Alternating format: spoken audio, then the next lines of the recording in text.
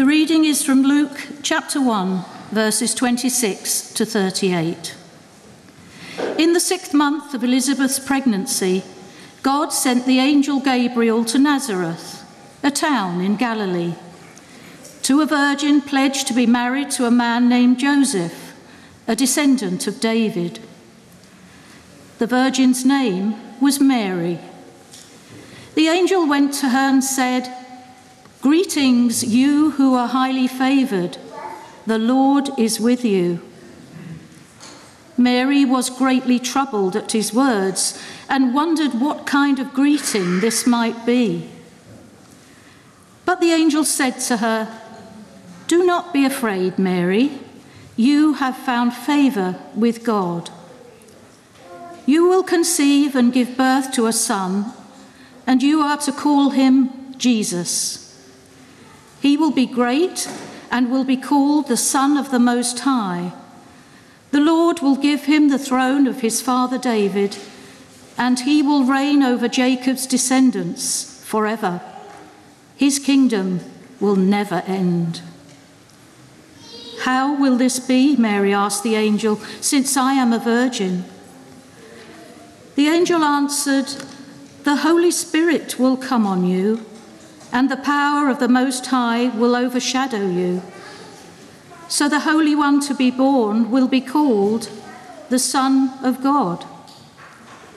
Even Elizabeth, your relative, is going to have a child in her old age, and she who was said to be unable to conceive is in her 6th month.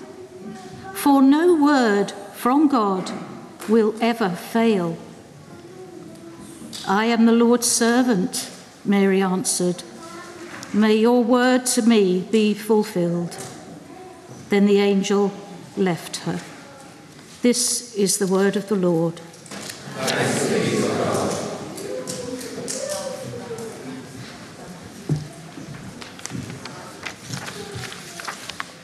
Thank you, Linda. Let's pray, shall we?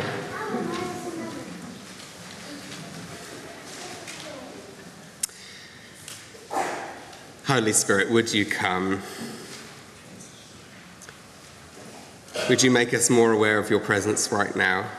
Would you speak into our hearts that we may know your Son, Jesus, and live our lives more and more for him? Amen. Well, hang on, this slide, I just thought this slide isn't quite Christmassy enough. There you go. Hang on, it's actually still the season of Advent, so for all you Anglicans out there you go, Advent wreath, right. Okay, I wonder, have you ever had a day that has gone completely differently to how you imagined it when at the start of the day? I know some people might prefer spontaneity and just going with the flow and seeing what happens, but many people like to plan what they'll do with their days. Now, I've pre-warned them that I'm going to embarrass them slightly, so sorry guys, but my children like to plan their weekends almost to the minute sometimes. You know, they'll watch TV between these certain times or go on another screen, you know. They'll video call their friends at these exact times. They'll eat their snacks dead on 10 a.m. and 3 p.m. You think I'm joking, they do, etc., etc. But sometimes other agendas come crashing in and take us unexpected directions. And to keep embarrassing my children just a moment longer, if they've planned their whole Saturdays to the second and then mum and dad come in and say, "Okay, children, we've decided we're going out for the whole day," which we think, of course, is a very exciting, enjoyable thing.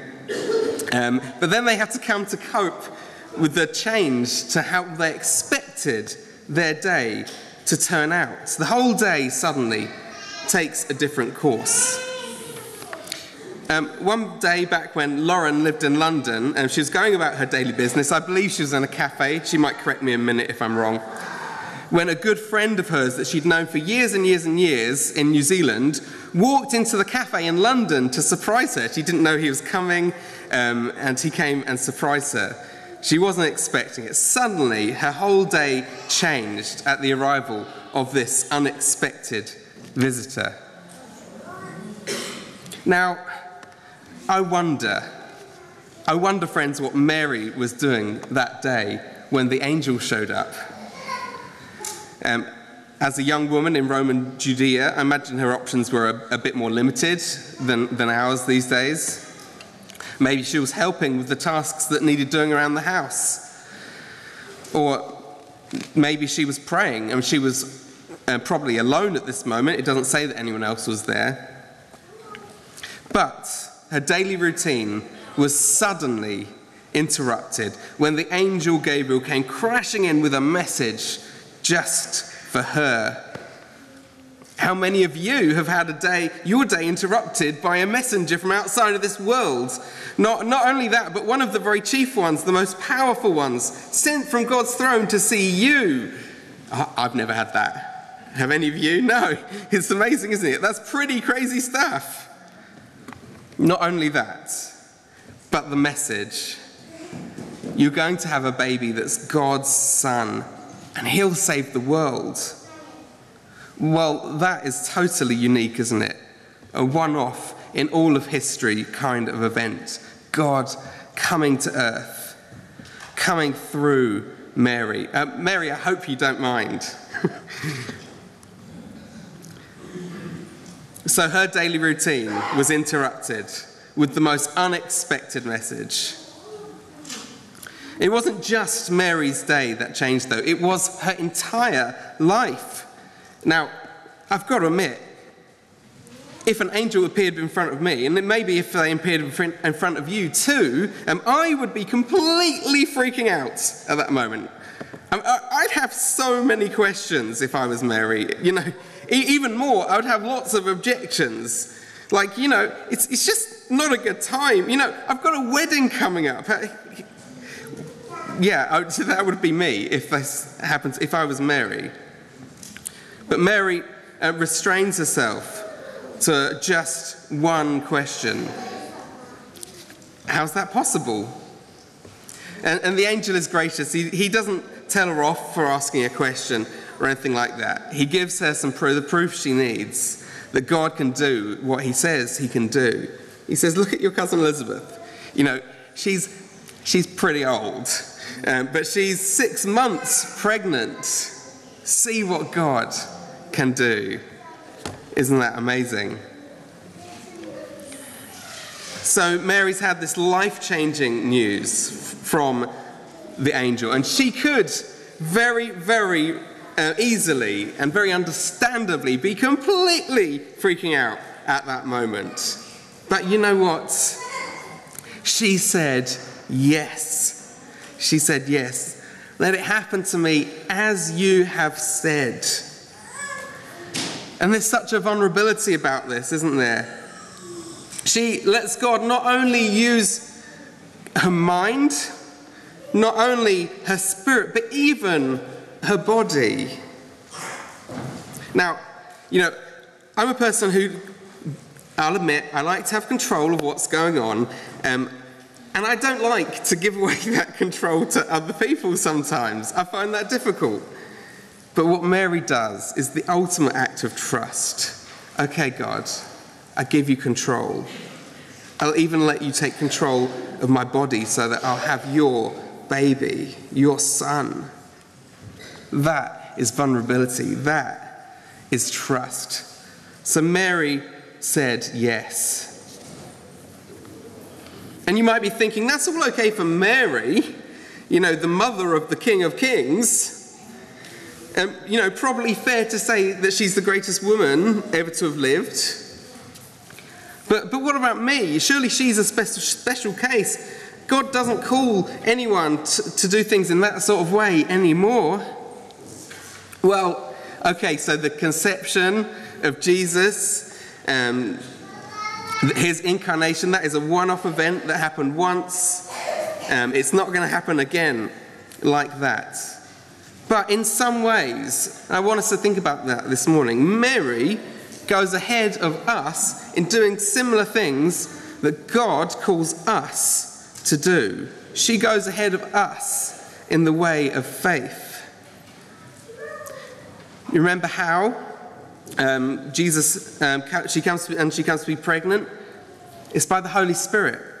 The Holy Spirit comes on her. She encounters the Holy Spirit. She says yes to receiving Jesus inside of her. She nurtures him. She sticks with Jesus through everything. She's even there when he's dying on the cross. She's there at the foot of the cross. She's willing to be associated with him even at that moment of his greatest rejection, when the world would hate her for staying with him. She stuck with him.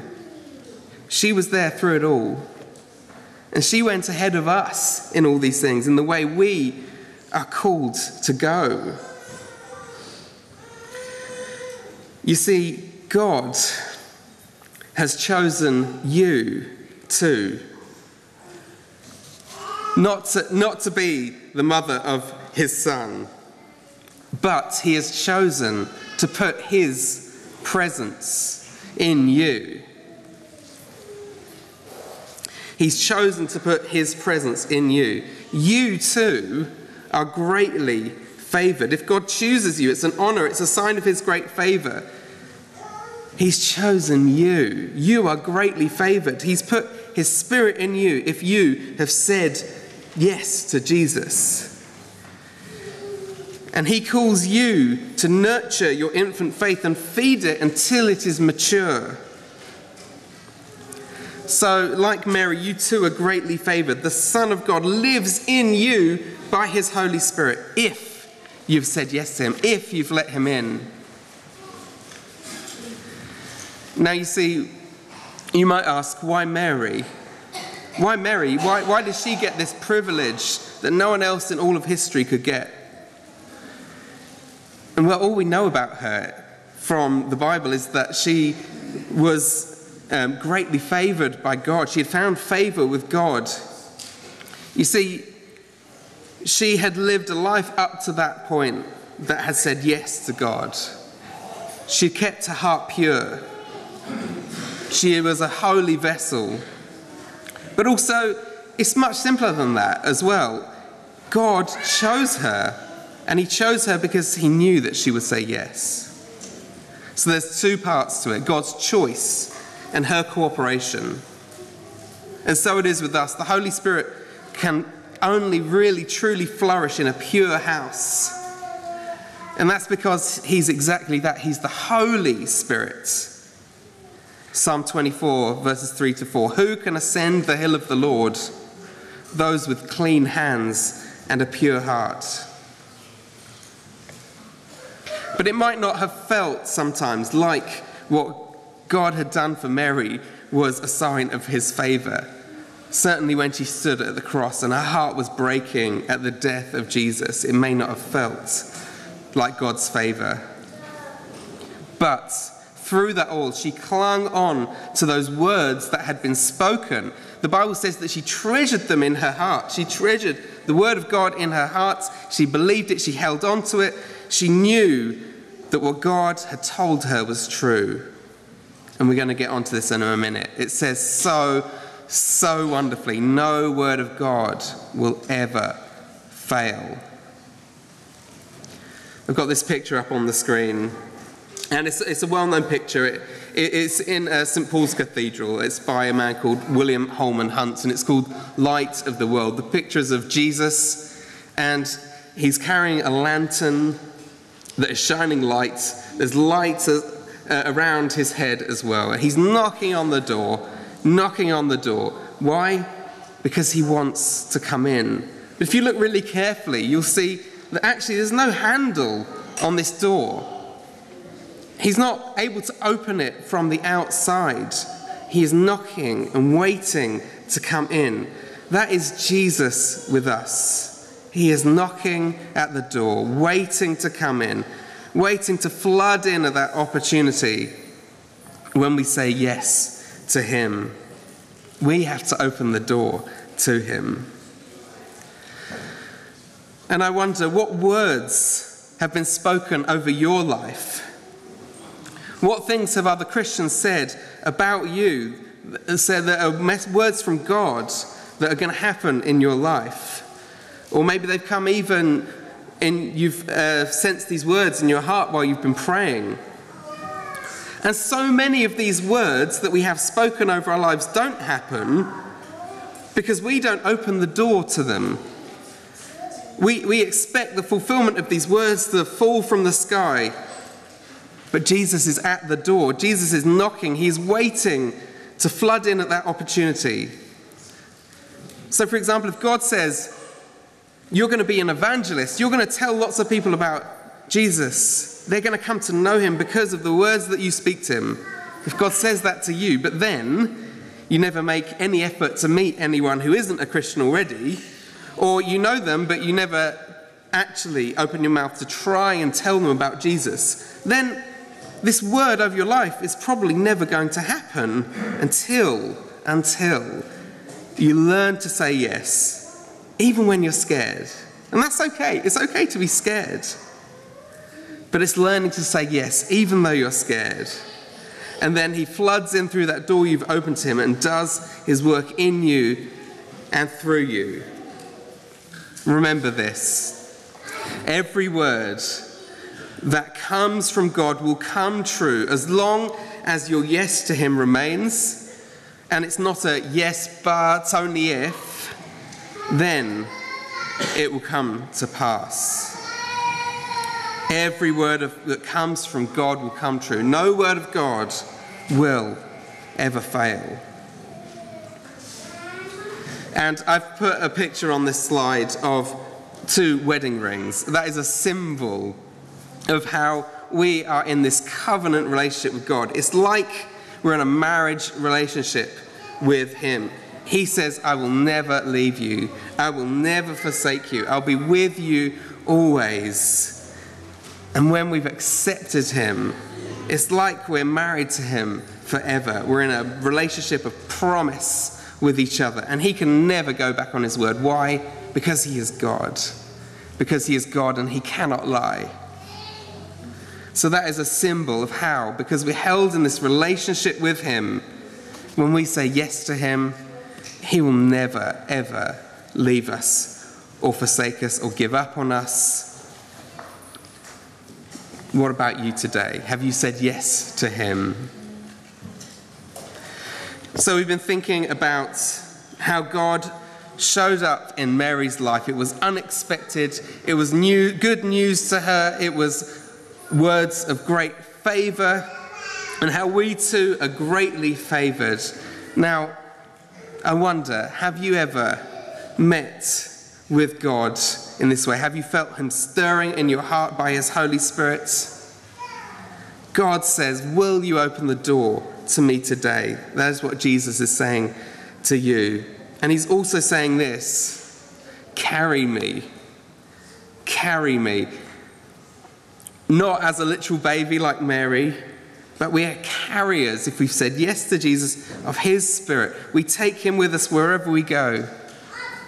We carry him. He's made his promise to you. You are his, so give yourself fully to him, no holds barred. Will you serve him until your bones ache with the effort, putting your body on the line for him? Will you talk about him to your friends, your colleagues, even strangers in the supermarket queue, even if it means people might laugh at you for it? When he has your yes, things will never be the same again. And do you know why? It's because we say, God, I belong to you, body, soul, spirit. And not only that, my schedule belongs to you. Come and take over, God. Come and take over and use me to do your purposes, to do your will today. Let's pray, shall we?